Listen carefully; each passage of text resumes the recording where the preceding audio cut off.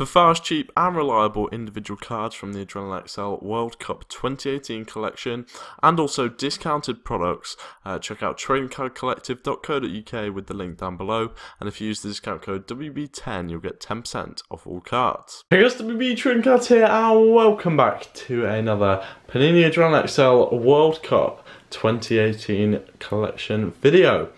Today we do have the smaller of the two collector tins to open, and yeah, as you can see here, it does include 6 packets inside, plus a limited edition card as well. But it does retail a whopping £9.99 now for just the mini tin.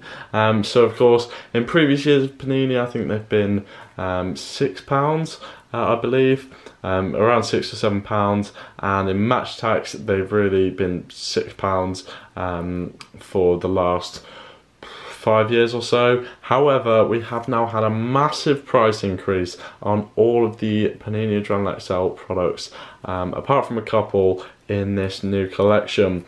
So £9.99 for just 6 packs, and yeah, that's even worse value than the £1.50 packs, because if you spent £10 on packs, well, you can't actually spend £10 on packs, but if you spent £9 on packs, you would get 6 packs, whereas this gives you it for £9.99, so you're paying an extra 99p for basically the limited edition card and the tin as well. But really, if you're spending £10, they should give you more cards than you would get just opening packs, in my opinion at least.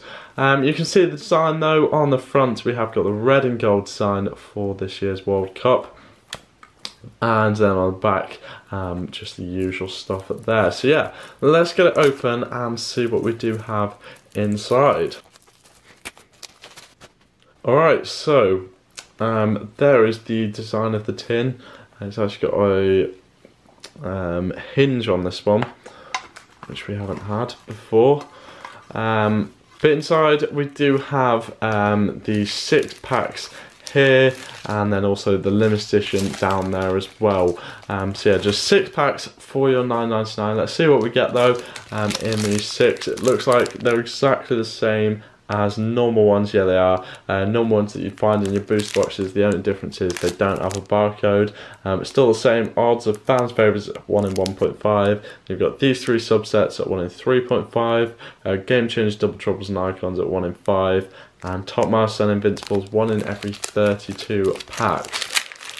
So yeah, let's get straight into the first pack and see what we can get.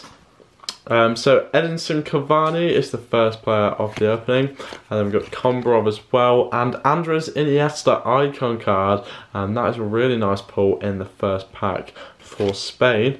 I've also got Diego Godin, Pazdan, and then Sun Yu, Miranchuk, and then Poraliganji for Iran, and Eriksson for Denmark as well. By the way, apologies for the pronunciation on some of these names. But yeah, pretty good start in the first pack with Iniesta icon.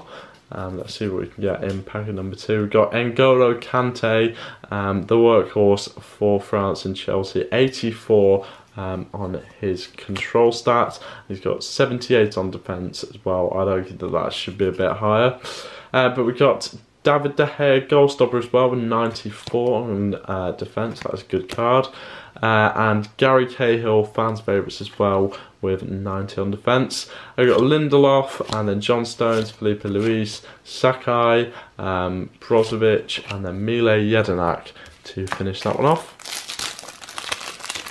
And that takes us on to packet number 3, which will of course take us halfway through the opening, despite the cost of £10. In this one we do have Jake Livermore, who has actually been named in the most recent England squad.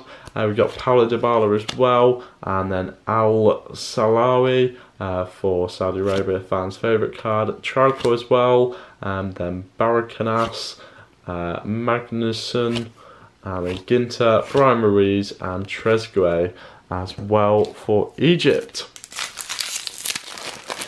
So doing alright so far, but no amazing cards. We got Gabriel Jesus there, Stuani, and then we do have Double Trouble, Griezmann and Giroud. That is a pretty good pull. They've got 98 on attack on the Double Trouble card and 89 on control as well for the French forwards. We've got Coates as well, Shaqiri, Anazi, Golovin, and then Eza Tolahi and Jorgensen as well for Denmark.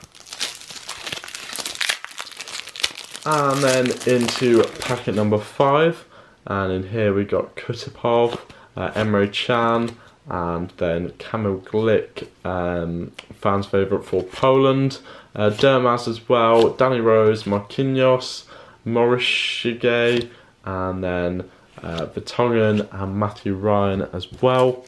And then the final pack of the tin before we have a look at the limited edition card.